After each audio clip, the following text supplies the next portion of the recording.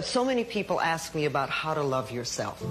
How do you love yourself, Louise? Because I talk about it all the time. So I made a list of how to love yourself. But number one on that list of how to love yourself is to stop all criticism. Just stop it, now and forevermore.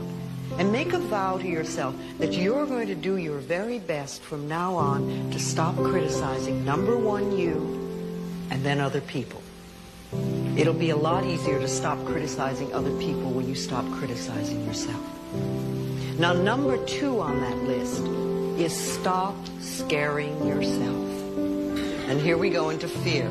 How often do you terrorize yourself with your own thoughts? You get into absolute terror, and it's only coming from your thoughts. Nobody out there is doing a thing.